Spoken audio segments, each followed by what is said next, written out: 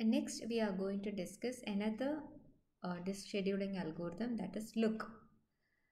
Look algorithm, it is an improved version of scan algorithm. Scan algorithm is an improved version of look algorithm. Head starts from the first request. First request start then that is initially at one end of the disk and moves towards the last request at the other end, servicing all the requests in between. Okay, actually first request or end of the disk in the first request start and it moves towards the last request at the other end. Other end last request where move servicing all the അപ്പോൾ അതിനിടയ്ക്കുള്ള എല്ലാ റിക്വസ്റ്റിനെയും in between ഉള്ള എല്ലാ റിക്വസ്റ്റിനെയും service ചെയ്യും. Okay, after reaching the last request at the other എൻഡിലുള്ള last request എത്തുമ്പോഴത്തേക്കും head reverses it's direction. ഹെഡിൻ്റെ direction reverse ചെയ്യും. Okay other എൻഡിലുള്ള last request വരുമ്പോഴത്തേക്കും but in C scan നമ്മൾ എങ്ങനെയാണ് ചെയ്യുന്നത്? Other end of the disk means moving towards the end of the disk. End of the disk വന്നിട്ട് എന്ത് ചെയ്യും? Return to the beginning of the disk. Then scan algorithm എന്താണ് ചെയ്യുന്നത്? So scan algorithm എന്താ ചെയ്യുന്നത്? ഒരു റിക്വസ്റ്റിൽ അതായത് at the end of the ഡിസ്കിൽ എത്തുമ്പോഴത്തേക്കും reverses the direction അല്ലേ? Reverses the direction, services all the request in between. Okay, അപ്പം ഏകദേശം ലുക്ക് സ്കാൻ അൽഗോരിതം ആയിട്ട് സിമിലർ ആണ് look algorithm. But here after reaching the last request at other എൻഡിലുള്ള last request എത്തിക്കഴിഞ്ഞാൽ head എന്തെയും reverses it's direction. It then returns to the first request at the starting and servicing all the request in between. Same process repeats.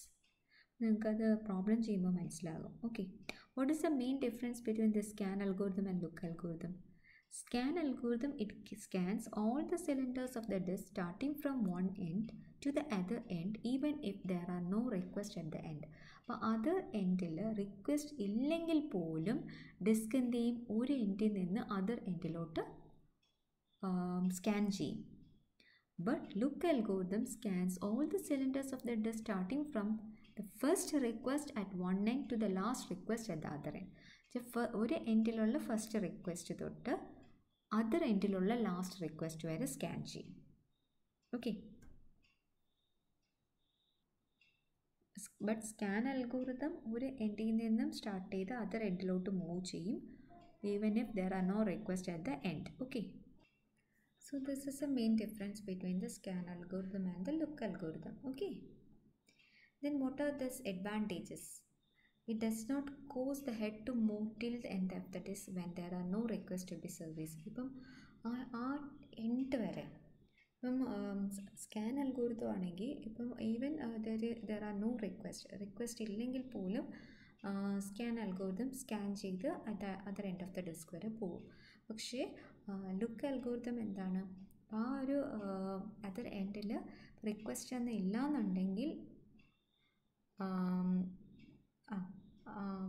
Request ഒന്നും ഇല്ലയെന്നുണ്ടെങ്കിൽ അവിടെ scan ചെയ്ത് other end വരെ പോകത്തില്ല. Okay, so that is one of the advantage, right? That is it does not cause the head to move till end of the disk when there are no request to B serviced. Second one is it provides better performance as compared to scan algorithm. Scan algorithm which compare it provides better performance. Then it does not lead to starvation. It provides low variance in response time and waiting time. Response time and waiting time low ആയിരിക്കും. Then what is the disadvantage of this algorithm? There is an overhead of finding the end request. Last request ഏതാണെന്നുള്ള find ചെയ്യാനായിട്ട് ഓവർഹെഡാണ്. Then causes long waiting time for the cylinders just visited by the head.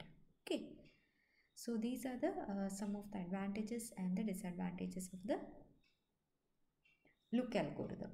Okay, now another example ആണ്. Same question തന്നെയാണ് ഇവിടെ repeat ചെയ്തിരിക്കുന്നത്. ഇവിടെ initially 200 cylinders ഉണ്ട്. Initially the head position 53 ആണ്. Moving towards largest cylinder numbers on in servicing path. Servicing പാത്തിൽ moving towards largest cylinder ആണ്. Okay, then what is the total head movement in number of cylinders incurred while servicing these requests? അപ്പോൾ നമ്മൾ നേരത്തെ പോലെ തന്നെ as usual നമ്മളൊരു line വരയ്ക്കും. ഈ റിക്വസ്റ്റിൽ increasing ഓർഡറിൽ, that is 14, then 41, then 53, then 65, 67, 98, 122, 124, then 183, then 199. ഇവിടെ എങ്ങനെയാണ് ലുക്ക് അൽഗോരിതം വർക്ക് ചെയ്യുന്നത്? യെസ്, ലുക്ക് അൽഗോരിതം വർക്ക് ചെയ്യുന്നത് ഫസ്റ്റ് 53 നിന്നും 65 എന്ന് വെച്ചാൽ ഒരു ഇനിഷ്യൽ പൊസിഷനിൽ നിന്ന് ഹെഡ് എവിടെ നിന്ന് മൂവ് ചെയ്യും? യെസ്, അതർ എൻഡിലോട്ട് മൂവ് ചെയ്യും. അതർ എൻഡിലോട്ട് മൂവ് ചെയ്യുമ്പോഴത്തേക്കും ഇൻ ബിറ്റ്വീൻ ഉള്ള റിക്വസ്റ്റ് എല്ലാം സർവീസ് ചെയ്തുകൊണ്ട് പോകും. അതായത് 65 നിന്നും 67, 67 നിന്ന് 98, 98 to 122, 122 നിന്ന് 124, then 183. ഇനി 183 നിന്നും അടുത്ത ഏതാണ് അതർ എൻഡിലോട്ട് മൂവ് ചെയ്യുമ്പോഴത്തേക്കും ഇവിടെ ഓൾറെഡി ഈ റിക്വസ്റ്റ് എല്ലാം സർവീസ് ചെയ്തിട്ടുണ്ട്. ഏത് റിക്വസ്റ്റാണോ സർവീസ് ചെയ്യാത്ത ആ റിക്വസ്റ്റിലോട്ടാണ് ഈ ഹെഡ് മൂവ് ചെയ്യുന്നത്. അതായത് ഇപ്പോൾ 183 നേരെ ഇപ്പോൾ ഓൾറെഡി ഇവിടെ നിന്ന് 122, ഇവിടെ 122 ഒക്കെ ചെയ്തതാണ്.